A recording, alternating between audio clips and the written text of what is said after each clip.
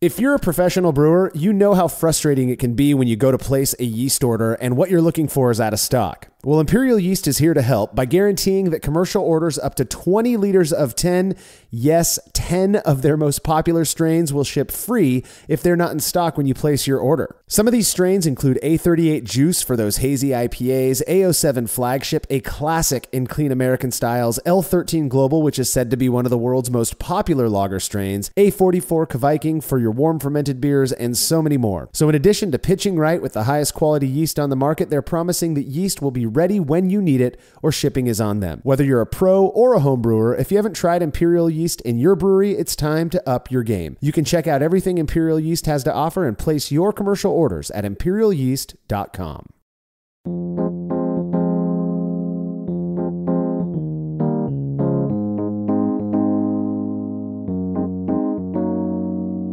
Hey everybody, you are listening to the 340th episode of the Brülosophy podcast, which means it is time for another Brü A.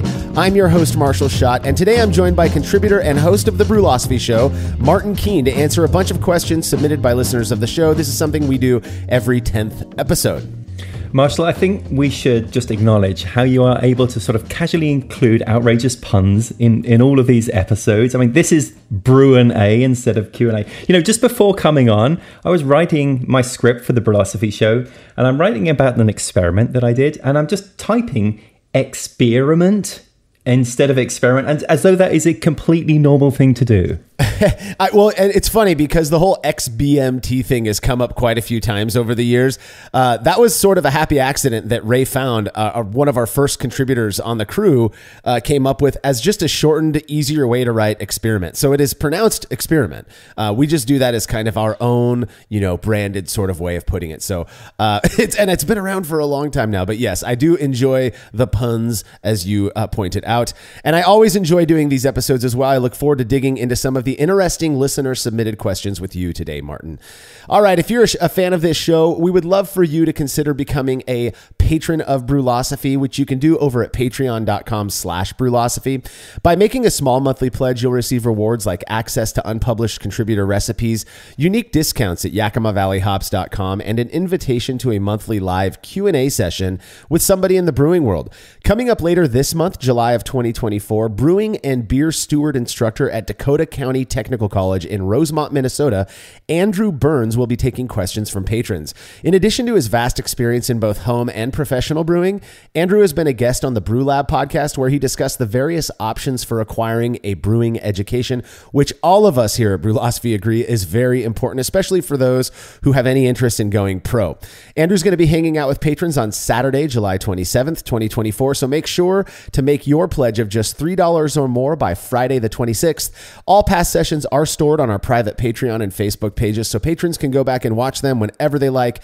Learn more about all of the rewards we offer for your support and become a patron today over at patreon.com/Brülosophy. Another really easy way to help us out is by using the links found at brülosophy.com/support when you're shopping online. Your shopping experience doesn't change at all, and we get a little kickback for that referral. You can even bookmark those links to make it easier to access.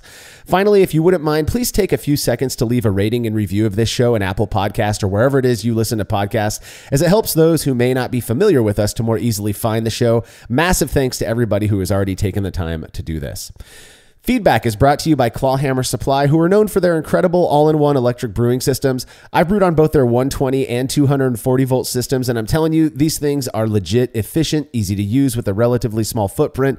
You're not going to be disappointed with one of these units. Plus, the guys behind the company run an awesome YouTube channel, which you can find by searching YouTube for Clawhammer Supply. If you're in the market for electric brewing gear or even just reasonably priced kettles and such, make sure to check out what Clawhammer Supply has to offer at clawhammersupply.com, and don't forget to let them know Brülosophy sent you when you're checking out. That's clawhammersupply.com. Listener Lee Cox wrote in with some general feedback. He says, I really enjoy the podcast. I've been homebrewing for about 10 years. Sometimes I feel like a beginner, and other times I feel like I have a real handle on things. I've been drinking craft beers for maybe 35 years or so. At any rate, I realized that over time, my tastes have changed quite a bit. When I first started drinking craft beer, my favorites by far were stout. Then I became a real IPA fanatic. I'm still not into the hazies, he says. But lately, although I haven't lost my love for those styles, I've become much more interested in well-made lager, cold Kolsch, Blonde Ale, etc. I wonder how many people have had a similar change in taste. It certainly opens up a lot more brewing options. Isn't that funny how often we hear that? And Lee, I'm totally with you here. So when I started brewing, I was trying to brew the most outrageous saisons that I could do, and then everything Belgian, and the more yeast character I could get, the better. And then eventually, there's just something to be said for a clean, crisp lager. And I think if you talk to most of the Brewlosophy contributors who've all been brewing for a good amount of time, one of their favorite styles does seem to be pale fizzy lager, right? That's so true. It's most beer drinkers that I know who have been drinking for any amount of time.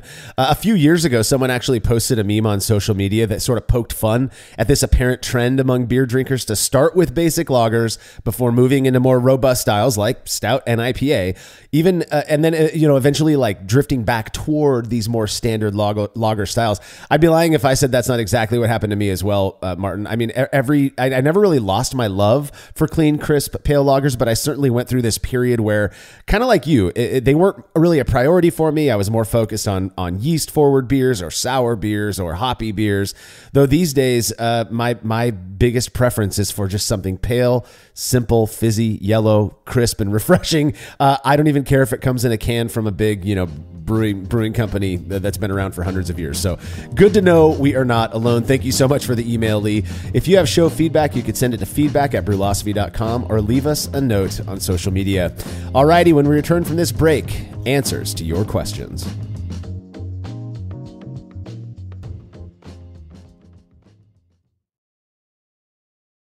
After a long brew day, the last thing I want to do is waste more time chilling wort. I've tried so many different options, and ultimately I settled on the super efficient immersion chillers made by Jaded Brewing.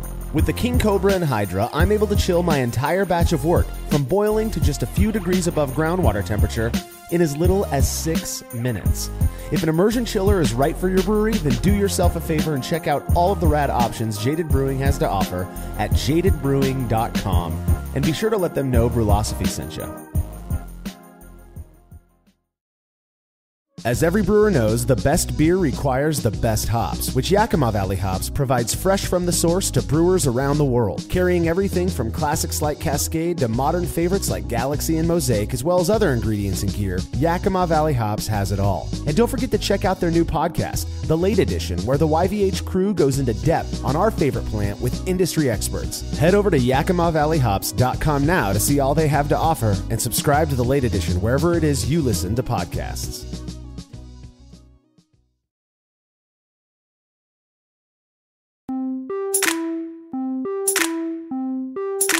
Thanks so much to everybody who submitted questions to us. These episodes wouldn't be possible without you. So we're going to get this one kicked off with a question. It's actually 2 questions sent in by listener Nathan Cherry from Walkerville, Victoria, Australia. His first question, Nathan says, I brew 84-liter, or these are about 22-gallon batches, to fill 4 standard corny kegs. Due to the size of my system, I have a pulley set up above the kettle to remove the grain basket after the mash, and I leave it suspended after sparging to let the basket drip into the kettle during the ramp up and boil. I've had to reduce the sparge volume as it makes quite a difference, but I generally work towards a standard boil volume so I can remove the basket if it's getting too full. I assume there shouldn't be much of a risk of tannin extraction as I'm using less water, just adding additional time to the sparge process while it's running parallel with the boil. Do you see any issues with this? Martin, what do you think, man? Well, first of all, Nathan, it sounds like you have an absolutely wicked setup. It's 84-liter, 22-gallon batches all brewing at once. That's crazy. Huge, yeah. Yeah. I also use a pulley system, but I'm doing 5-gallon batches. And, I pull that thing out, and it's this soaked grain. It's so heavy, and it's pretty precarious, just like hanging over my kettle. I cannot imagine 22 gallons of mash just like being pulled out like that. So I'd love to see that. I know. And it's crazy to think. I wonder what that basket looks like. I mean, I can kind of envision how big it is, but full of grain. I mean, you have to have some pretty strong, supportive, stainless in there to keep that basket from just the grains from falling through that basket. But either way, to answer your first question, Nathan, I personally don't see there being much of an issue with tannin extraction using the approach you are. I have tried. Now, I have not brewed very much on the fly sparge setups or what they also call continuous sparging. I've done it a few times. Tannin extraction was never even a concern of mine, just based on what we've come to understand about how tannins are extracted from the husks of grains, of barley grains. It really is mostly a function of pH. And when you over sparge, which would mean kind of doing the opposite of what sounds like you're doing, Nathan. When you over sparge is when you start to bump into that risk of extracting tannins. But I've talked to guys who've done it, who've over sparged on purpose to try to get tannins, and that's not really where they're getting them from. The majority of the tannins I think we get from beer come from other additives, namely hops. So that's where I'm at. I don't think you have to worry about it. Maybe you differ with me on that one, Martin. No, I would agree. I mean, I think the literature typically says tannins, are going to be extracted at higher temperatures, so maybe 170 Fahrenheit, 77 C. So once you go above that, which you're not going to be doing, and then with high pHs, a high pH above, say, 6, which again is probably above where you're going to be with your mash. So to me, that seems fine. I mean, the point there was you're using less water and then we're sort of adding it in during the boil.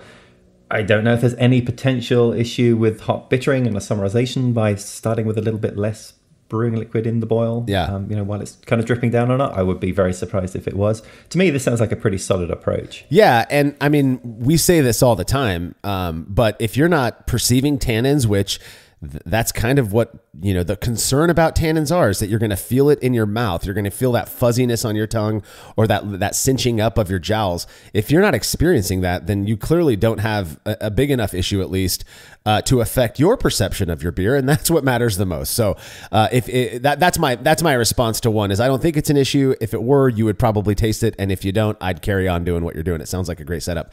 Now, Nathan's second question, he says, I currently have a full fermenter of Vienna lager. Oh, baby.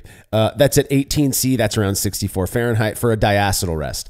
I plan to harvest the yeast from the bottom of the cone, and I'm looking for advice on using this in my next batch, an Australian lager with minimal mid or late hop additions. Should I be concerned enough about the flavor impact of repitching slurry from the darker beer? Do I need to make a starter? And what's the best way to determine the appropriate amount of slurry to use for my next 80-liter batch? Yeah. Now, I spoke with Jordan Folks, Brü A contributor Jordan, about this very issue, about taking yeast from a darker batch and then putting it into a lighter batch. And we put out a Brü Show episode describing how he does this process. And I think it really answers Nathan's question here pretty perfectly. So what Jordan did was he repitched yeast from a Czech dark lager into a Czech pale lager. And he did say that when he looked at the yeast slurry, it was noticeably darker coming out of that Czech dark lager.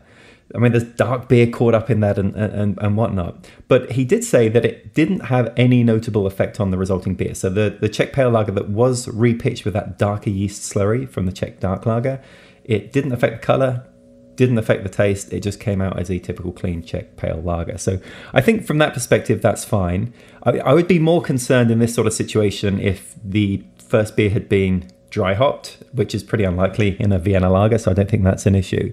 The second part of Nathan's question, how much yeast to use? Well, Jordan has a pretty good formula for this. So the way that he does it is he captures his yeast slurry in like a mason jar and then puts it in the fridge for a couple of days to settle.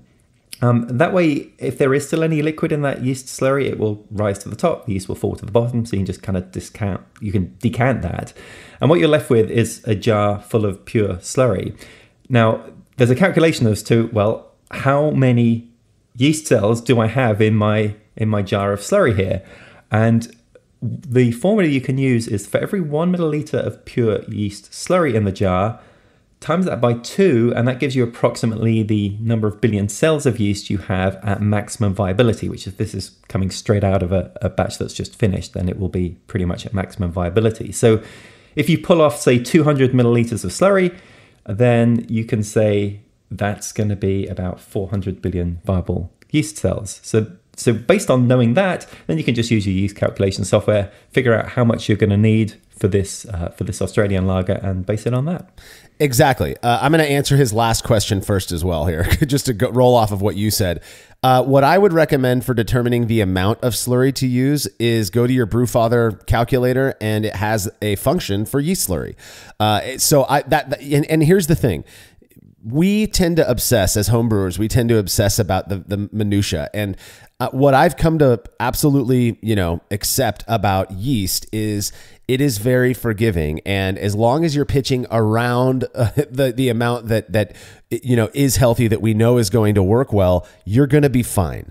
So if you're a little under, if you're a little over, it's when you get massively under pitched, that you start to have these issues. At least that's what we've kind of come to determine based on our experimentation. Now, on the experimentation, we have done quite a few experiments on what we used to call sloppy slurry, and that just means unrinsed slurry. 15 years ago or so, before even I started doing the harvesting yeast from starters, which on a larger scale really is just brewing a small batch of beer and then reusing that yeast for another batch. So it's not too different than what we're already talking about here.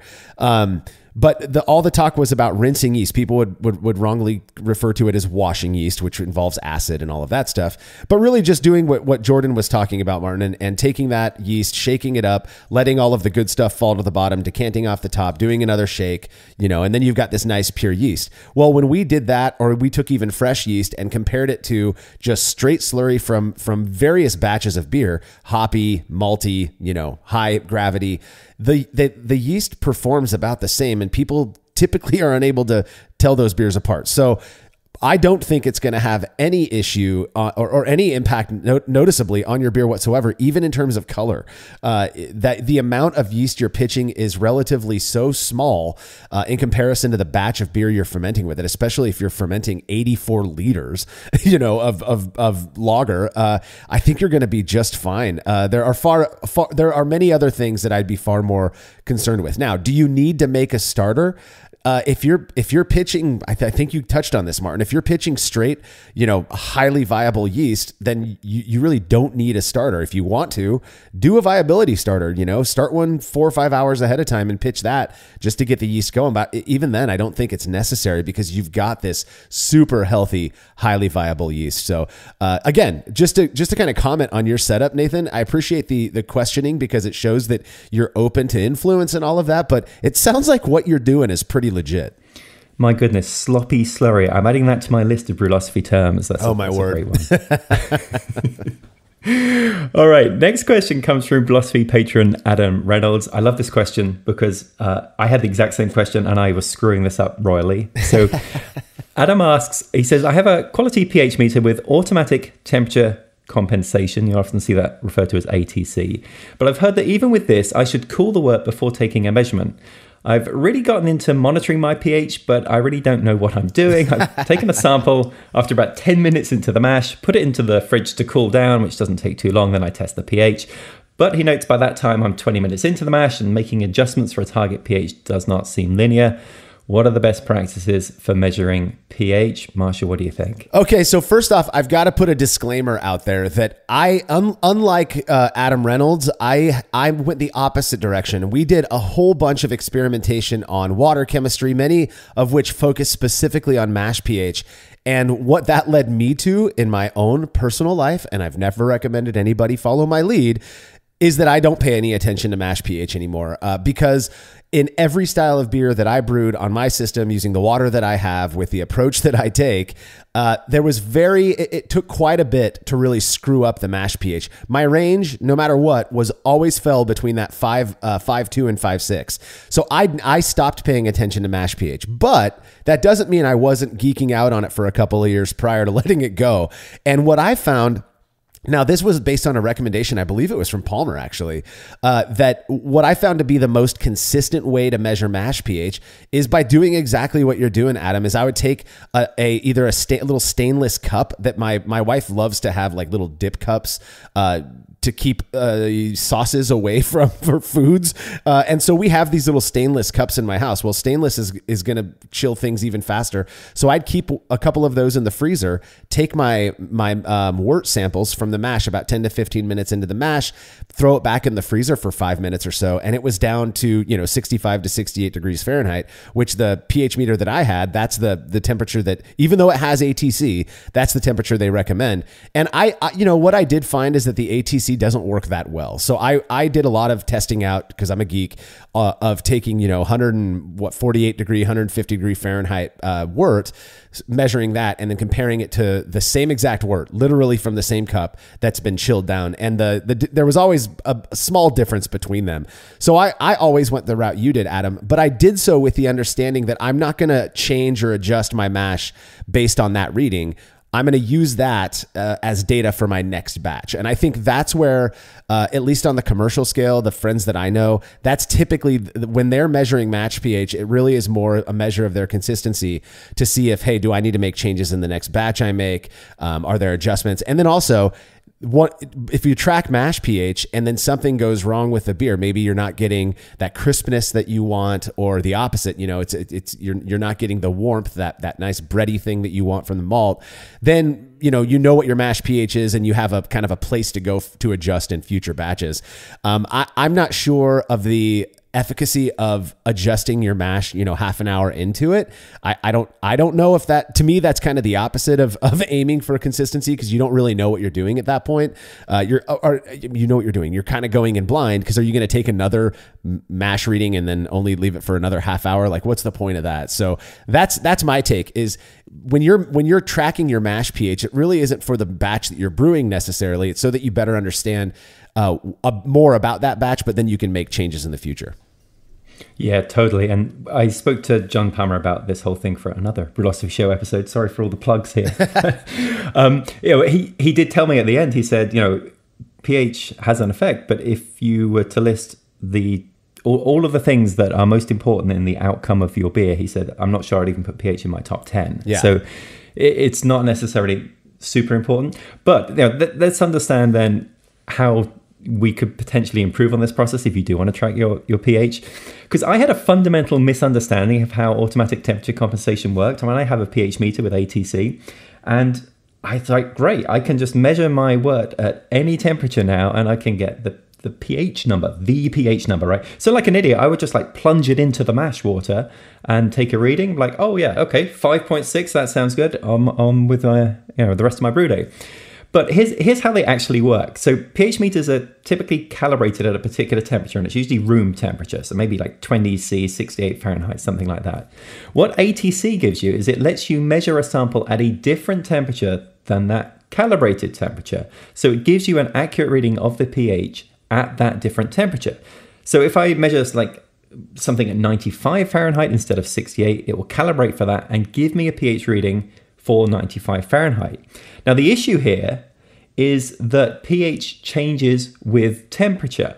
So the optimal mash pH, I think most people agree, is somewhere between 5.2 and 5.6 pH. But the key thing here is it's between 5.2 and 5.6 pH at room temperature.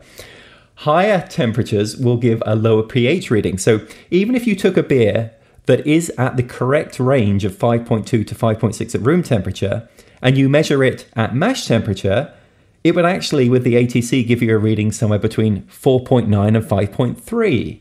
So you would be like, oh, my mash is a bit low, my pH is a bit low here in my mash, but it wouldn't be. So the recommendation is to always chill down to room temperature before taking a reading, and then all of the guidance around mash pH is also assuming that you are at room temperature. Now, the way that I do this is I will take a little sample from the mash, and I'll put it into just a tiny little metallic cup that I have, and then I add a couple of whiskey stones to it. So whiskey stones are used basically like ice cubes, but they don't melt.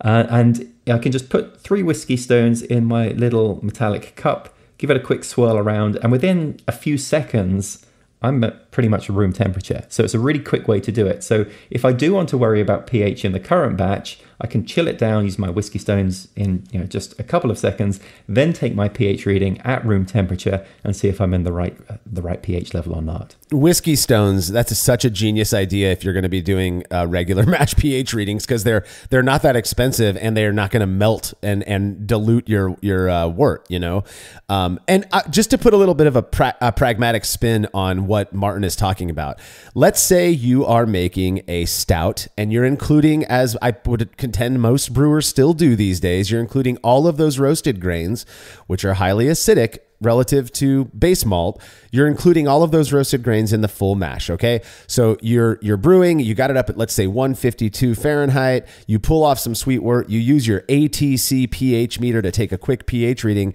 and it shows that you're at 4.9. Well, you already knew, man, these roasted grains are going to pull that pH down. If it's at 4.9, I need to add some baking soda or some pickling lime or something basic to get in there and bump that up.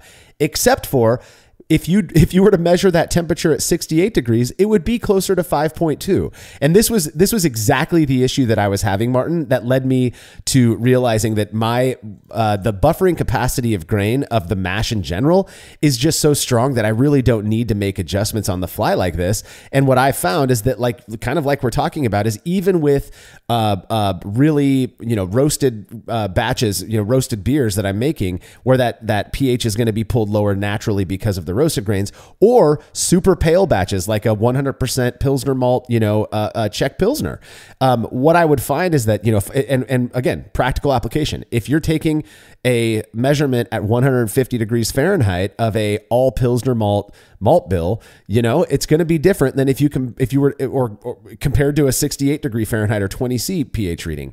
And that might, again, you're going to be making adjustments in your head trying to get this mash back to where it needs to be, quote unquote, when really it probably is where it needs to be. So those are just things to be careful about. I'm with Palmer big time. I feel like people put way too much emphasis on mash pH because it sounds sciencey, and that the more sciencey we sound, the better beer we're going to make, I guess. But the truth of the matter is there's so many more things that are far more important than mash pH. And what we've come to find out is that, you might eke a little bit more efficiency out, or, extraction out of your mash if you nail your mash pH every single time, which on a 70 barrel commercial scale amounts to more money in your pocket in the end.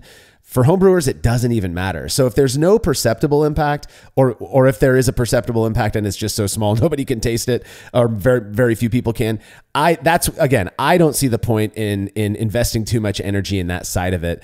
But if you're trying to emulate a professional environment because you're kind of training yourself to go pro, then by all means do it. Just make sure you're doing it right. Yep, totally agree with that. I mean, I used to add lactic acid to my batches if I didn't have much roasted grain in the malt bill.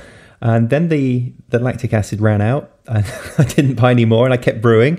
And, I would then come back and measure my pH again. I was often within that range anyway. That I was expecting 5.2, 5.6 anyway, so it didn't make a whole lot of difference. Yeah, and that was the thing, is I learned about the whole ATC, which is just don't even pay attention to ATC. I stopped even using the temperature probe on my nice Milwaukee, pH meter, because I just wasn't paying attention to it. Chill your wort first, take your reading, and then apply what you learned to your next, your subsequent batches. So I think that's where the importance is at.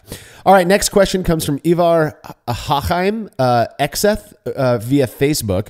He says, I want to make a low ABV beer and a regular ABV beer from the same batch, but I'm unsure how it'll work with regards to the effectiveness of enzymes at different temperatures. My idea is to prepare for a 2-keg full volume batch, so I would guess about 10 gallons or so, or 38 liters, and add in another keg's worth of water. Then I'll mash in at 78C, which is 172 Fahrenheit, and take measurements until I reach an acceptable specific gravity. For the low ABV batch, then drain off 1 keg of volume into a separate boiler. The low ABV will then be boiled and fermented on its own. No problem. My question is, after mashing at 78C for 10 to 20 minutes, will I still be able to mash at 65C, which is 149F, to achieve higher fermentability for the rest of the batch? Or will the enzymes that do the work at lower temperatures already be killed off? This is a good question. It is a good question. And I have two responses to this. I have kind of what the science says the answer should be, and then I have my own experience. So, I mean, if we start with the science, I mean, so we're talking about enzymes, and we're talking about the alpha amylase and the beta amylase, and they have optimal temperature ranges, right? So alpha amylase works best around 68, 72 Celsius, something like that, so 154 to 162 Fahrenheit. Beta amylase, which creates more fermentable sugars, that's more active at 60 to 65 C, so 140 to 149 F. So there is some overlap, of course, between those. But the thing is, once you raise temperatures to a certain amount, so temperatures, let's say over 75 C or 167 F, they will start to denature the beta amylase, which will just greatly reduce its effectiveness. So effectively, yeah, it will kind of kill them off. So after mashing at 78 Celsius, which Ivar says he's doing there, it's going to significantly reduce or even completely eliminate the beta amylase activity. And then dropping the temperature back down, well, it's not going to help, right? You have denatured them. They're not going to come back to life at that point. So in theory, it seems to me this wouldn't be the best approach to take because you are denaturing those beta amylase enzymes. That said, I sort of accidentally ended up doing this with a party guile. So I brewed an English barley wine and I mashed it at 152 Fahrenheit or 67 C. And then I did a mash out step at 168 Fahrenheit or 70 C. So that will now go through this kind of beta amylase denaturing process. But then I decided, yeah, you know what, let's do a party guile, which is basically to reuse the same mash just in a new batch. So I pulled out the grains. It seemed like there would be plenty of residual sugar still on them, and remashed at that same 152 Fahrenheit. Now, the second mash in the boil gave me an original gravity of 1.024, which wasn't super high, but I was able to extract some sugars. But I was kind of expecting, because I'd now denatured those beta amylase, those more fermentable, simple sugars, that I would see not very much attenuation. But that beer did end up attenuating down to 1.007.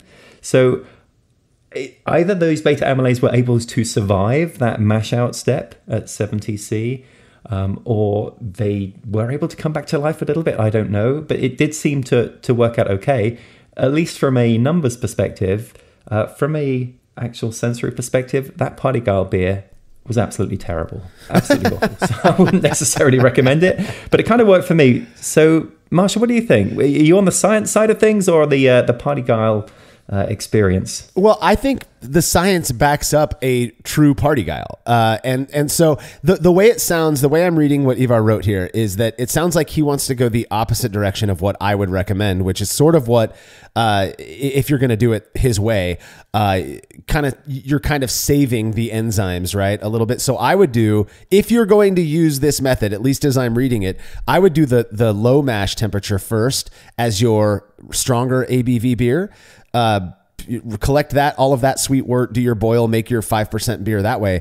And then I would just reuse the mash there, those spent grains, I guess, with another one. And then, but that's just a party guile. And then, but you can mash it whatever temp you want, because at that point, all you're doing is rinsing further sugar from the grains. A trick that a buddy of mine does when he is doing exactly this, he wants one stronger beer and one weaker beer or table beer. What he'll do is throw in another 2 or 3 pounds of just pale malt and then let it sit for another hour. And he's never had issues with tannin extraction or anything like that. But all he's doing for that, or maybe half an hour or so, because we know you don't need a full hour for extraction or conversion. And so you can add just a little bit more grains to your spent grains. You're still going to get a lot of flavor and sugar off of those, but it's not going to be as much. And so you add a little bit more base malt, let it sit for 20, 30 minutes just for a little bit of conversion, and then collect that sweet wort.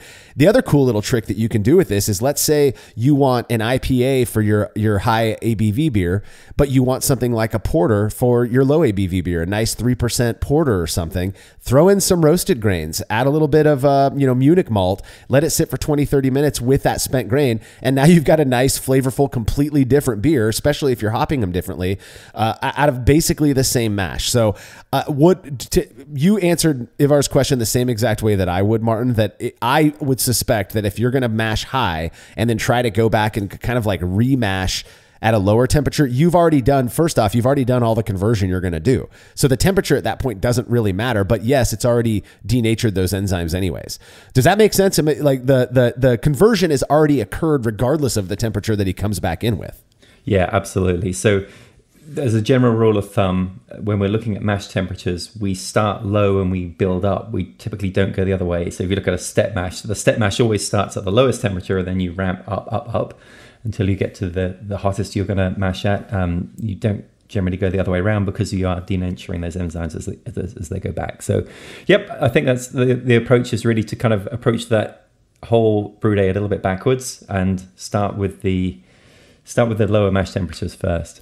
Okay, next question is from Mitchell Jensen. And Mitchell asks, what's your preferred yeast to pitch when bottling a lambic or an other aged sour beer? I find it very hit and miss to find yeast that works for these beers, but my preferred yeast for this is Lutruk Weich. This is one of the few styles I still bottle without touching a keg. Marshall, do you have much experience with lambics and sour beers? Mitchell, first off, we appreciate your question. He submitted it as a Brü A question, and I want to be sure to include the questions people submit. There are going to be times where our most honest response is, I don't really know because I don't do that. And the reality is I've made plenty of sour beer over the years, but I've never bottle conditioned. I bottle conditioned one batch, but I didn't add any extra yeast to it. I just let the microbes that were in that, beer at the time do the fermentation, re-fermentation and bottle conditioning. So I've never added yeast after the aging process for a sour beer for the purposes of carbonation. That being said, I have a lot of friends who for a good amount of time were into a traditional sour beer making thing where they're letting beers sit for 6 to 18 months and then bottle conditioning and Belgian bottles and all of that. And the person that I know, who no longer brews, unfortunately, who made some of the best, Oud Bruins and Flemish Reds, his technique for bottle conditioning them, he would use champagne yeast as the bottle condition. I don't know how much. I don't think it was a whole pouch or anything, but he bought this dry Lauvelin, I believe, champagne yeast, very common, and and it worked out really well. It wouldn't add any additional fermentation character. It fermented quickly, and that's what he did, and it left a tiny layer of trub at the bottom of each bottle that was very almost like if you've ever had Sierra Nevada Green Label, their pale ale in the bottle, and you just that tiny layer that almost stays put while you're drinking out of the bottle. That's kind of like how his bottle fermented or bottle conditioned sour beers were when he used this champagne yeast. And so if I were to go that route, I'd probably hit him up and ask for the exact yeast that he was using 10 years ago. But that, I know people also who don't use any yeast at all for their bottle conditioning and just let time and what existing microbes are in that beer kind of do their work, because they're, you want to age them in the bottle as well. So that's my take. I don't know. Have you ever done anything like this, Martin? Yeah, I mean, I have brewed one lambic, and it's such an interesting experience. When I was brewing all the 99 beer styles, lambic was one of them, and of all 99 beers, that was the only one I brewed as an extract, because everything I read was like, there's just no point going all grain with this. You might as well just use some LME, because that part of it is such a minor part of the finished beer character. So I ended up just taking some Bavarian wheat LME and some Pilsner LME and mixing it together. The other interesting thing about brewing a lambic is that you really have to have very low IBU levels in them. Basically, no hop bitterness at all would be preferred. So you can buy these special hops called debittered hops, which are basically zero alpha acid hops or pretty close to it. I ended up not having access to that, so I ended up taking a pound of low alpha acid hops, I think it was SARS, and I put them in a paper bag and left them at room temperature for a month. And that actually, well, it oxidizes them, but it also gets rid of most of the bitterness. So it was kind of a really interesting style to brew. In terms of the yeast, for my lambic, I used a German ale yeast, and once fermentation got started, then I added in Y yeast 5526, which is a Brett yeast, which gives this kind of pie cherry sourness. And then I did the same thing as your friend there. When it was time to bottle this a year later, I used some champagne yeast in those bottles. And apparently champagne yeast is very forgiving of the volatile, sour environment you're putting this thing into, you're exposing this poor yeast into. And that would just give it a little bit of carbonation. It didn't do much, but then the style of lambic often is not very highly carbonated anyway. So it's possible you could even skip that entirely and just go with whatever natural carbonation occurred in the fermentation. But yeah, I went with that as well. I think it's probably also worth mentioning that Imperial yeast have a yeast strain. It's called F08. They call it sour batch, which is really good for lambics as well, which is a blend of yeasts. I think it's a blend of Belgian Saison and some Lactobacillus and then 3 different Brett yeast strains. But they note as well that the IBUs need to be under 3 in order for the lacto to work, and you'd want to condition this for something like 6 months. So my goodness, Alambic is a beer that requires a lot of patience. Yeah. Well, and so I understand Mitchell's concern here, that this beer's been sitting here for 18 months. It's not doing anything. Yeah, there might be some bacteria in there that are still working to sour the beer. But the yeast is all but puttered out. And so to ensure, a nice carbonated finished product in the bottle, I'm going to add some yeast back in. It's a very common practice. I get that. And what yeast should I go with? I mean, if Lutra Kveik is working, that's kind of I think that's a really clever way to do it. Obviously not traditional, for like Belgian sour ale, or I don't think it would be at least. But if it works, then just keep doing that. When I would bottle condition, the very rare times after I started kegging that I would bottle condition, I always, if I was going to add yeast back, which I've only done a handful of times, I always went with a dry strain because I felt it was just easier to add less, and I didn't want to waste, a package of liquid yeast by adding just a little bit of it in there. With dry yeast, I would just fold the top over, and then I would use that for other little experiments, over the following couple of months or whatever. But yeah, if Lutra Kveik is working, Mitchell, I'd say keep doing that. You might want to try some champagne yeast just to see if what we're talking about is complete bohonkus or not. So, well, we've got to take a short break. When we come back, we're going to be answering more Brü A questions.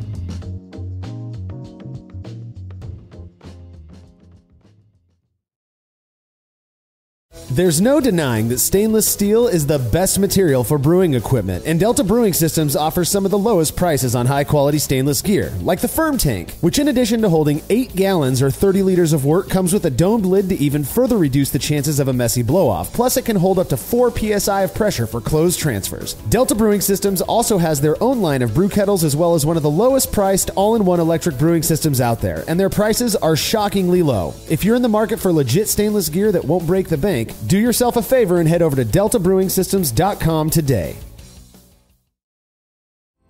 Chilling wort can be a chore, especially after a long brew day, but not with the Exchillerator Counterflow Chiller, which can chill a 5-gallon or 19-liter batch of wort in 5 minutes or less, leading to a strong cold break and clear wort in the fermenter. Brulosophy's Matt Del Fiacco uses the Exchillerator Max and absolutely loves it. In addition to improved chilling efficiency, every Exchillerator comes with a 5-year warranty that covers the entire chiller for manufacturer defects. If you're looking to up your chilling game and a CFC is right for you, head over to exchillerator.com today.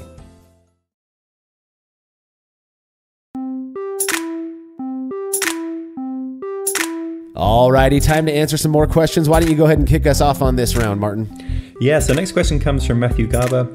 Matthew says, I got into brewing around the end of last year and have a question that no one seems to cover well. So let's see if we can cover this well, Marshall. So he says, I have an Anvil bucket fermenter with a Kolsch that's done fermenting in it, so I'm ready to cold crash it. And Matthew says, I've had luck in the past crashing while simultaneously dry hopping, as the CO2 output from dry hopping typically offsets suck back in the airlock. And we should say, airlock suck back, that happens when the temperature drops. With the cold crash, that creates a vacuum in the fermenter, so it can potentially pull in outside air, or it can suck up all of the sanitizer from your airlock and end up in your beer as well. So it's something to be avoided. Now, Matthew says this Kolsch doesn't call for a dry hop, so that approach is out of the question. And then asks, how dangerous is it? I love any question that starts with how dangerous is it? So how dangerous is it to just remove the airlock and plug the hole as I cold crash? I can't imagine a 5-gallon batch in a 7-gallon vessel that the negative pressure will cause anything catastrophic. Well, Marshall, what do you think? How dangerous is it? Well, I'm lucky enough to, or maybe Matthew's lucky enough, that I've been around long enough to have actually tried this, and so I can tell you from personal experience, don't do it, man. I had my first round of SS Brewtech brew buckets. I think they were one of the first manufacturers, or mass manufacturers at least, to make or market stainless fermenters to homebrewers. And so I got a couple of those like 10 years ago, and I had this idea as we started getting more and more worried about cold side oxidation, particularly in hoppy beers. I thought the same exact thing Matthew thought, was there's no way the vacuum created when it's stainless steel is going to have that big of an impact. So I'm just going to plug the hole with a solid bung that I've got, and we'll go from there. So a couple of things. First off, if you're reducing the temperature of that beer, it's going to create a vacuum. And at some point, no matter what, you're going to have to open it, and that vacuum is going to be broken. And when it does, it's going to suck in air. So this was sort of why we created the balloon lock, which is really goofy way of saying a balloon that you allow CO2 to flow into during fermentation. And then when you're cold crashing, the CO2 from that balloon gets sucked back into the fermenter. It's pretty simple. It's very eloquent, but also rudimentary. Here's the thing. What happened to my brew bucket was it completely deformed the lid. I couldn't believe it. I mean, these are stainless steel, high quality pieces of gear, and the lid no longer created a full seal on the brew bucket itself. I had to actually get a new lid because the seal was completely broken, and it was such a small warp in the lid, but it only happened because of my plugging that bung hole, and that vacuum created it and sucked it out. So it moved it just enough, right? Warped that lid just enough so that it would suck air that was in my chamber at the time into the beer. And was the beer ruined? No, I think it was like a Vienna lager or something like that, but it came out fine. But yeah, I would not recommend people. It's really easy to assume that, oh, it's just a 20-degree difference or whatever. It's not going to cause that strong of a vacuum. These things are powerful. I mean, physics is physics, you know? Yeah. And I've done the same thing with PET carboys, where I've just taken the airlock out and just plugged the hole with a bung, put it in the fridge to cold crash, and then it kind of like compresses in on itself. Yeah. It's probably not good to do that too many times. You could end up with cracks or whatnot. But the main issue, as you say, Marshall, is, well, at some point I have to take that bung out again, and the vacuum has to be resolved, so it's going to get some air stuck into it no matter what. So I think there's kind of two options here. I mean, some of these things like the brew bucket, and I'm not sure about the Anvil brew bucket, but they can sometimes hold just a tiny bit of pressure. Sure. So if it's safe to do so, then you can just add 1 or 2 psi and then just prevent that negative pressure from occurring. The alternative is, if you don't want to deal with any of that, or if your vessel doesn't support holding any pressure at all, is just skip the cold crash and proceed straight to kegging, if you are kegging, and then when the beer is in the keg, it's going to perform the cold crash at that stage. Now, the first couple of pours out of that keg may not be the clearest beer you've ever had, but that's fine. It's sort of all settled to the bottom, and you can then get rid of that stuff at that point. That is a point that I've been trying to make with people as softly as I can, or as gently as I can, for the last 10 years, that there's nothing magical about a cold crash.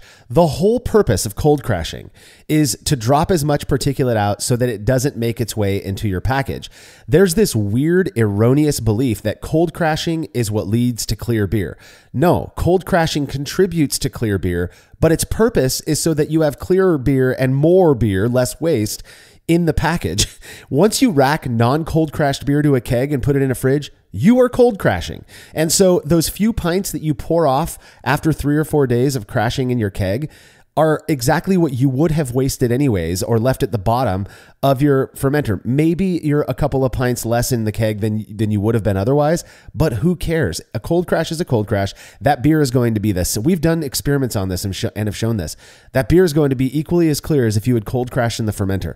It's the same exact process. You don't have to, you can make perfectly clear beer, just to say one more time, by skipping the cold crash step, as long as you're going to chill that beer at some point anyways. My brother was doing bottle conditioning for a while. never cold crashed, and his beers would come out absolutely crystal clear in the bottle. And these are naturally conditioned in the bottle, so there's nothing magical about the cold crash. Just remember that. Matthew, I would not recommend though just bunging up your lid and letting it do that. I would honestly, it costs like $5. You go get a Mylar balloon, take an old airlock that you have, and cut off the outside plastic piece. Now you just have a nice tube. Use some duct tape, attach that Mylar balloon to the outside of that tube. You plug it in just like you would a normal airlock. It's going to collect a bunch of CO2, and then you just reattach that. You can get a clip, like a bag clip or something, and keep that CO2 in there, or just keep it on your fermenter if you want. That's what I did. Is I would usually add the balloon lock, 2 or 3 days into fermentation, so that I wasn't overfilling it. And then cold crash with that. It never used all of the CO2 that was in there for the vacuum piece of it, and I was good to go. So that's probably the best or easiest solution. Otherwise, just skip the cold crash. So that's where we're at on that. All right, next question comes from Tim Nichols from Margaret River, Western Australia. A bunch of Aussies writing in lately. Tim says, my question has to do with attenuation in a tropical stout. This is sort of a convoluted question, so I may take some liberties here in trying to explain what Tim sent me. It was a very long email. He says, I first came across this style in one of your short and shoddy episodes, which inspired me to make it. The resulting beer was really well appreciated and over the years has won a few awards. Congrats, Tim. But one problem I've consistently had is getting it to attenuate down to where the software says it should be, around 1018 FG. Lately, it stops around 1030 SG. Now, I know what you'll probably say. If it's making good beer that people like, what's the problem? Well, firstly, I want to know what the issue is. And secondly, I'd personally prefer the beer to be a touch less thick and sweet. I've had no attenuation issues with other beers I make. If anything, they tend to come out drier than predicted. So this one really has me stumped. I know it's quite a complicated grain bill, but wouldn't have thought that would cause an issue as long as there's enough base malt in there. Now, Tim shared with us that his tropical stout recipe consists of 60% base malt, 10% rolled oats, 11% roasted grains, 14% specialty malts, and 5% brown sugar, which is almost 100% fermentables. He performs 2 separate 1-hour mashes using the brew in a bag method at 151 degrees Fahrenheit or 66 C. He then combines those worts. He said he does this to ensure he hits his desired OG of 1076. His mash pH is around 5.6, and he ferments with 3 packs of Lao brewed diamond lager at 50 degrees Fahrenheit or 10 C until it gets to about 1048 SG, at which point he lets the temperature get up to 59 F or 15 C. What do you think, Martin, might be? I mean, we're going to have to just kind of spitball this a little bit, but what do you think some of the issues might be that he's having that are contributing to his lack of complete attenuation? 1030 SG is pretty high. Yeah, this is a really tough one. So, Tim, I think the only way we're going to get to the bottom of this is if you invite us over to Margaret River, Western Australia, which I looked on the map. I mean, what a cool place it looks to be. I mean, it's the absolute bottom southwest of Australia, like miles away from Perth. It sounds like a really cool place. Anyway, so yeah, tropical stout. First thing I'll say is I don't think it's anything about the style of tropical stout that's causing this. I mean, I've brewed a tropical stout. I used a different lager. I used Bohemian lager. My final gravity was 1.012, so it came out perfectly normal. Just looking at the malt bill here, I mean, just 60% base malt alone, that should provide plenty of enzymes for the conversion that would be needed. So to me, the grain bill looks okay. One thing you could try is a step mash. I mean, we mentioned about these enzymes and beta and alpha amylase. Well, the beta amylase, which will create the more simple fermentable sugars, they are more active at lower temperatures. So instead of mashing at 151 Fahrenheit, you could maybe try a step mash of first mashing a bit lower. So maybe 140 to 149 Fahrenheit, 60 to 65 C, just to really make sure that we are extracting all of those sugars, especially because this is such a high gravity beer. The other thing to look at is the fermentation temperature. Now, Tim mentions that he's using diamond lager and starting at 50 Fahrenheit 10 C and then moving it up to 59 Fahrenheit 15 C. I took a look. That is basically the range of this lager strain, the recommended range. Something you could try is at the end of fermentation or just as it's finishing up, trying a diacetyl rest at an even higher temperature, maybe 65 Fahrenheit or 18 C. That might help not just with the yeast cleanup, but maybe help a little bit potentially with the attenuation. But honestly, I'm looking at what you're doing here. You're saying that this isn't a problem with other beer styles that you've tried, and it doesn't seem like you're doing an awful lot wrong. Yeah. I'm going to tell a little story here that I think I've told before, but about 10 years ago, a good friend of mine, Sean, was having issues with attenuation, exactly like what Tim is pointing out. He'd make some beers, like pale lagers or pale ales, that would ferment out to normal SG or FGs. We're looking at 1012 to 1015, 1016, nothing that was terribly worrisome, even though, the brewing calculator might say he should have been closer to 1008 to 1010. 1012 is fine. 1014, you can kind of justify that. But when he would make bigger beers like this, anything north of about 1065 OG, they would finish somewhere around 1018 to 1025, and it was maddening for him. So for a whole year, our friend group, our home brewing friend group, were trying to diagnose this problem, and we went over and did everything that you just talked about, Martin. He was mashing cooler, he was doing this, he was fermenting warmer, we did all sorts of stuff, and nothing fixed it. And then we found out, and this is the dumbest thing, his temperature, or his thermometer that he was using to measure his mash temperature was broken, and it was measuring 12 degrees warmer than it actually, or cooler than it actually was. So he is overshooting, and it was the same thermometer he used to test his strike water, his mash temperature. So everything he was doing was 12 degrees Fahrenheit warmer than it should have been, which means he was actually mashing. If he thought he was mashing at 150, he was actually mashing at 162. Well, we know for a fact that beta and alpha amylase do different things at different temperatures, and he was favoring that alpha amylase enzyme, meaning that he was not getting his attenuation issues were purely a function of the fact that wort just simply wasn't very fermentable. Did the beers taste good? Just like you're saying, Tim, they taste fine. In part because, again, experiments have shown this over and over, mash temperature related attenuation issues don't seem to be very perceptible. So the thick and sweet thing may very well be a function of your bias, Tim, and I'm saying that with all the love in the world. It would be for me as well. It could be that your beer is going to taste exactly the same, even when it attenuates properly. You might want to check some of your measurement gear, though. If your thermometer is old, or if if it hasn't been calibrated in a while, it may very well be that is your very simple issue. Give that a look, because do all of the other stuff. I'm with you, Martin. Those are all of the official answers that I stand behind as well. But also, it may very well be something as simple or as stupid as a thermometer, a broken thermometer, or an uncalibrated thermometer. So that's my suggestion based purely on the experience my buddy Sean had. That's crazy. So when the process is sound, then check your equipment. Maybe there's something wrong there. And Tim, if you're using a separate thermometer just for your tropical stouts, that may well explain what's going on here, right? So that's not switch that one out.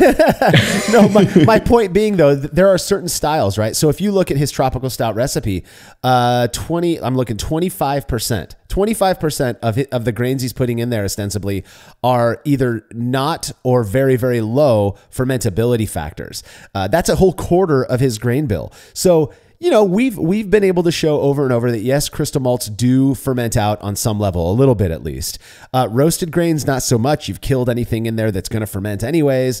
So, but still 25% of low conversion, fermentable sugar contributing grains, that may very well be a part of it as well. I mean, who knows? So you want to do what you can to favor that. I'm looking at my last tropical stout recipe, and it looks like I went with only 17%, 17 to 16 or 17 to 18% crystal roasted barley. Oh, no, not even that. God, 12% of just roasted barley and caramel malt. He's up at 25%. So that may be the issue as well. And depending on where you're sourcing those grains, it could be that they're different than the Brü and RAR that we're using over here. Who knows? Yeah, that makes total sense. So the fact that there are so much unfermentable stuff in here, that would make it much more sensitive to any kind of temperature error in the readings. So yeah, I think that's a solid thing to look at.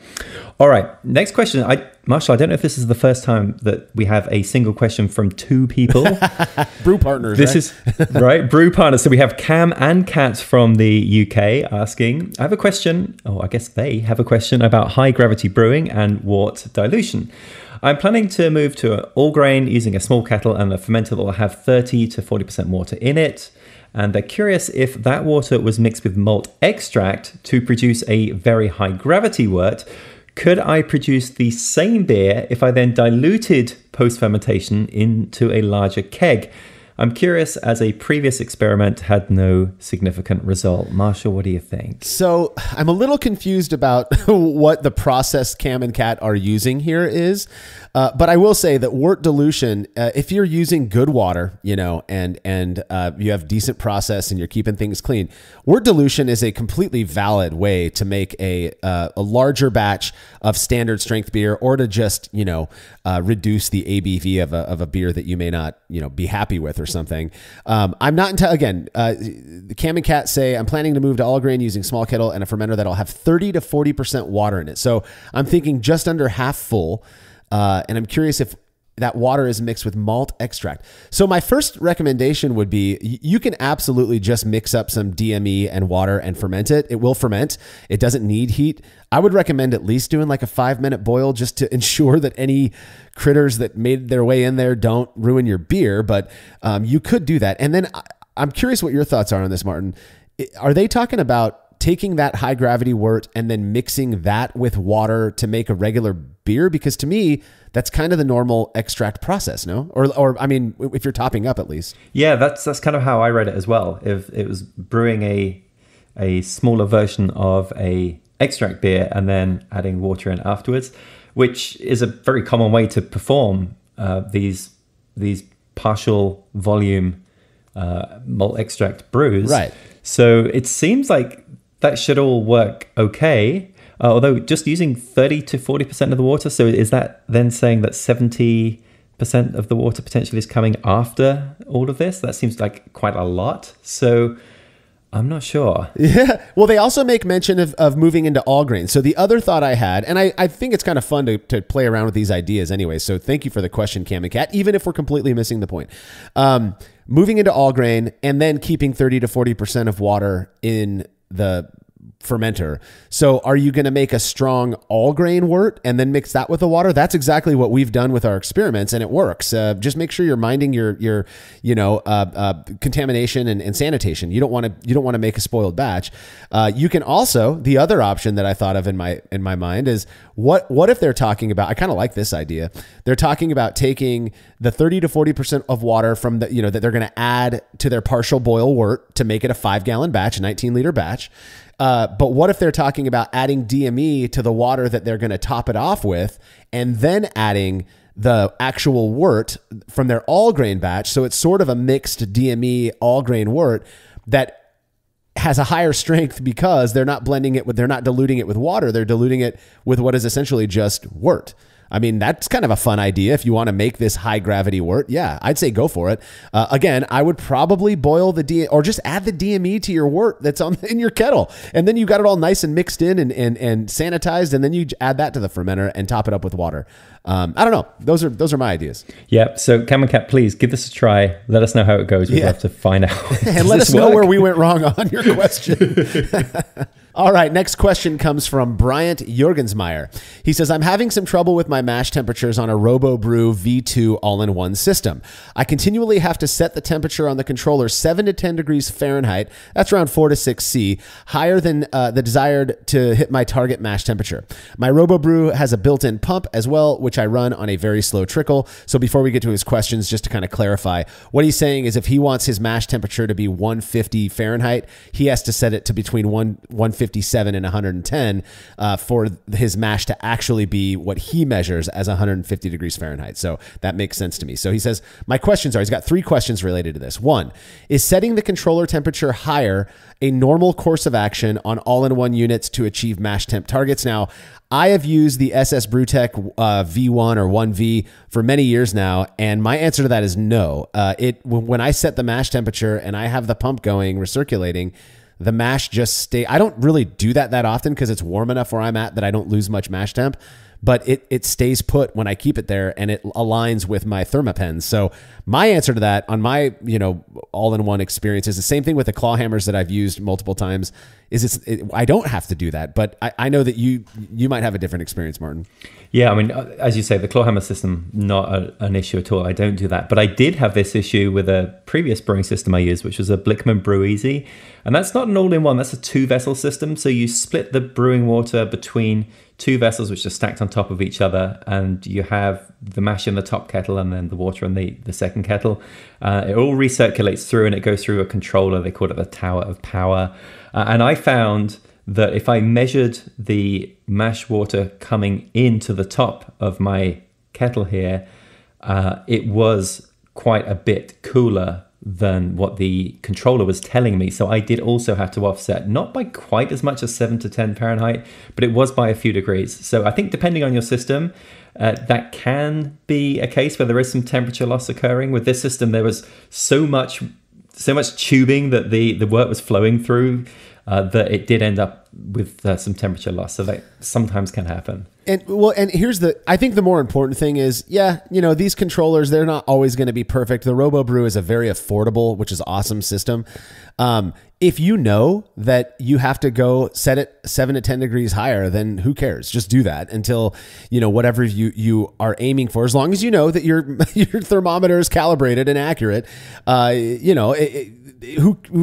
long as that's what you know. There are, on some of these controllers, you can actually go and recalibrate them as well.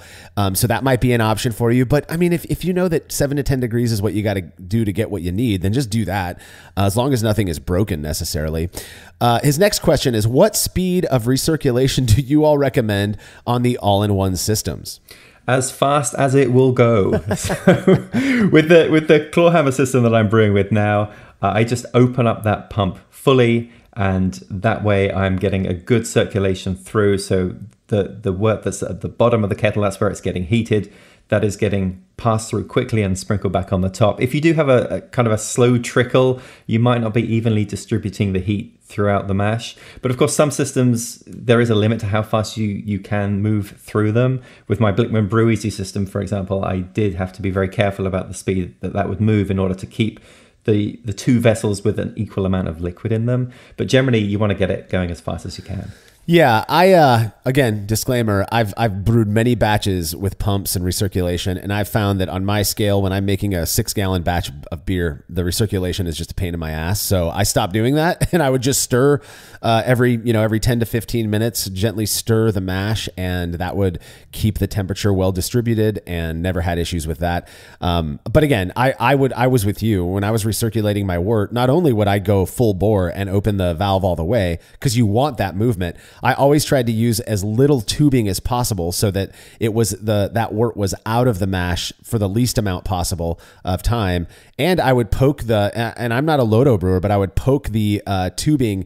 I know this. You can't do this on the claw hammers because they have the valve on the top that kind of sprays the wort over the top of the mash. But I would put the tubing into the top of the mash so that it wasn't splashing too much. But that was just the way I did it back then. This is like 8, 9, 10 years ago, something like that. Now, Bryant's third question, I think, brings everything together, and it seems to suggest that he may be wondering if if his mash temperature issues are a function of his recirculation speed. So he says, could I run a faster recirculation and a lower controller temperature to achieve the desired mash temperature? So from what we're saying then, clearly, yes, you could. But I do think, Marshall, you mentioned there of not recirculating at all would be a pretty interesting test here, is to just try this with a brew where actually you don't recirculate. You just turn on the temperature controller, you have it set whatever the temperature is, and then you measure the mash temperature over time without recirculating, and maybe just give the mash a stir every 10 minutes or so, and see if you still have to do that 7 to 10 Fahrenheit offset, because I suspect you possibly won't need to, unless there is a problem with actually the temperature measurement that is occurring in your system. Well, and that's the thing. So anybody who's brewed on an electric system that has an element or whatever, a specific area of the kettle that is heating your mash or your wort, whatever it might be, you know that there's going to be some very, very quick stratification of heat. And that's because whatever's closest to the element is going to be warmer than whatever's furthest away from it. And that's why I stir. It's also why there's recirculation, which people will contend that recirculation also contributes to better conversion efficiency and all of that as well. But in my experience, that wasn't the issue. For me, it was keeping the temperature of the entire mash the same. And since I'm a stirrer, I found that is far more efficient for me than running a pump that I got to worry about cleaning, that also exposes that wort to outside air, which is going to cool it off a little bit more. And to me, it was just a hassle. So yeah, I'm with you, Martin. Give it a shot, Bryant. Just not using your recirculation at all and stirring it every 5 to 10 minutes. And the other thing that I did is I wasn't a fan of just leaving the element on because I'm neurotic and I worried about scorching my mash. And so what I would do, again, I live where it's pretty warm throughout the year, especially in my garage. And so what I would do is turn the element on, get it to my mash temperature that I want, but then I'd go like 3 degrees warmer, Fahrenheit warmer, which is only like 1.5 degrees warmer than Celsius. And I gave myself this window. If I'm aiming for 150 and I start at 153, by the end in the summertime, by the end of, an hour long mash, I'm going to be down to 150. That's no big deal, but I'm stirring the whole time. In the wintertime, it might drop down to 148, at which point I'll turn on my element really low, give it a good stir until it gets back. I'll stir continuously until it gets back up to that 152, 153. I turn off the element again and I let it sit and gently stir every 5 or 10 minutes until the end of the mash. And that worked for me. Again, there's a lot of forgiveness in a couple of Fahrenheit, degrees Fahrenheit differences in mash temp. You're not gonna taste the difference. It might affect your attenuation a little bit, but that range is so small, I doubt you're even going to notice it. I don't know. What are your thoughts on that, Martin? Yeah, I think that's a solid way to go. So, a few things to try there, but I think in general, if you're using these all-in-one systems and you are recirculating, get them going as quickly as you can. And if it does mean that there is some sort of temperature offset, as long as you know that that's the case, dial it in. You're good. I don't think there's anything to worry about there. Yeah. Okay, so final question. This is a fun one from Jeremiah Pickard, who says, if you could sit down for a pint with any philosopher, dead or alive, who would it be? What would you ask them? Marshall, I really want to hear your answer to this, but I'm just going to go first because you're going to have a much better answer than me, I know. So I actually sat down and asked my family about this yesterday. I don't know any philosophers. I think I've got a reasonably good one, which is Hildegard von Bingen, who was a 12th century abbess, which is a head of an abbey of nuns. She was a writer, a composer, and a philosopher, and she was born near where currently Frankfurt, Germany is. And she was probably the first person to describe hops in a scientific manner. So in her book, Physica, she described the preservation qualities of hops when it really was not a commonly known thing at that point when added to the beer. But she also noted how the hops could increase melancholy, a feeling of sadness. So what I would want to do is, if Hildegard was around today, I'd like to ask her what level of melancholy she experiences from today's milkshake IPAs. God. Marshall, how about you? This is a really tough question for me because I mean, Brulosophy got its name in part from my love of both beer and philosophy. And I feel like I can't just name one. And thankfully, Jeremiah didn't limit us to just one. He said, if you could just sit down for a pint with any philosopher, well, mine is going to be 3 people. And some of them may not be what others would term, technical philosophers, but in my mind, that they had their philosophies of life, of the human condition and stuff. So the first one I'm going to say is a modern philosopher who happens to still, if I'm not mistaken, still be alive today. He's getting quite old. His name is Sam Keen. He wrote a book called Fire in the Belly that I thought was great. He's written many other books that I've also read, but Fire in the Belly, which is incredible. And he's one of the few who has kind of popularized this idea, for example, of a saying that I love of his, or a quote, is that resentment is a poison that I take in the hope that it kills somebody else, right? And that concept and his way of thinking about life and human interactions and interpersonal connections is something that has influenced the hell out of me in the way that I approach other people. Not to say that I worship the guy. I certainly don't. In fact, he has some really fascinating books and writings on religion and spirituality and all of that I find quite valuable as well. So Sam Keen is still alive. He also, which I find fascinating, was a hobbyist trapeze artist, which I think is kind of cool. He like built a trapeze thing in his backyard at one point, I believe, back when he was still able to do those types of things. And for those who want to hear him talk, or at least get some ideas from him, he was featured on my absolute favorite documentary of all time called Flight from Death, The Quest for Immortality. I believe you could find it for free on YouTube right now. Absolutely phenomenal look at the human condition and the things that make us tick. Now, that was a long-winded answer for my number one. My number two is, this is the one that's going to make me sound like a nerd, and everybody's probably expecting me to say it, but I want to sit down and pick Nietzsche's brain so much. So many of the things that people attribute to Friedrich Nietzsche are things that I look at and I'm like, I don't know if they're interpreting that the way that I did. For example, in Thus Spake Zarathustra, one of the most popular things that Nietzsche has ever written was the simple, 3-word line, God is dead. Now, yes, he was an advocate of free thought and not being, married to these religious thoughts where other people are brainwashing you to believe the things that you believe and yada, yada.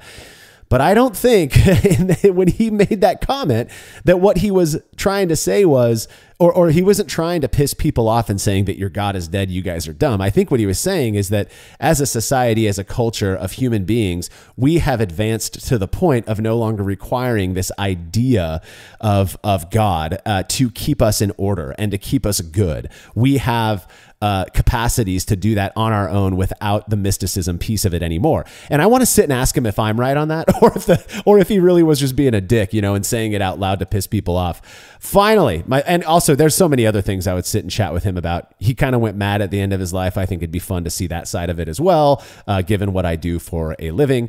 But the other person that I would, and I'm going to call him a philosopher, even though he was really a psychiatrist, was back in I believe the 50s to the 70s, another Fritz Perls, whose name was also Friedrich. But Fritz Perls is associated. He's the guy who's behind the Gestalt movement in psychology. And he is one of the most fascinating people in this field, in part because of his personality and his approach. I feel like he focused really heavily on being genuine and not letting our concerns and our ego, as it were, get in the way of us being who we really are. And the stuff he did with dreams and his way of thinking about, again, human interactions and what that means, I think it would be really interesting to be able to sit down with him and have a chat because I find myself constantly referring back to stuff that I've read from Fritz and thinking, man, I relate with this guy on many levels, and particularly in terms of congruence and being real and the person that you are in every situation possible, so that you're not spinning anybody in the wrong direction. But those are my three. You got Nietzsche, Fritz Perls, and Sam Keen. If the four of us could get together at a pub and spend like 4 hours shooting the shit, I would absolutely pay to do that. So, well, Jeremiah, you could not have asked Marshall a more perfect question. Yeah, we appreciate all the questions that everybody asked on this episode, as we always do. That is all the time that we've got for our 340th episode. What the hell? I can't believe it. Again, thanks to everybody for sending in those questions. We couldn't do this if you guys didn't do that. If we didn't get to a question that you've submitted, it is likely on the list that we're going to answer in future Brü A episodes. And if you have a question, you can send an email to feedback@brulosophy.com, making sure to indicate that it is for Brü A in the subject line, so we're sure to add it to that list. Please don't forget to check out the Brew Lab podcast, where host Kay Job takes you into the lab with brewing professionals to discuss the fascinating work they've done on our favorite beverage. And make sure to head to brulosophy.com to read up on all the fun beer and brewing stuff we are up to.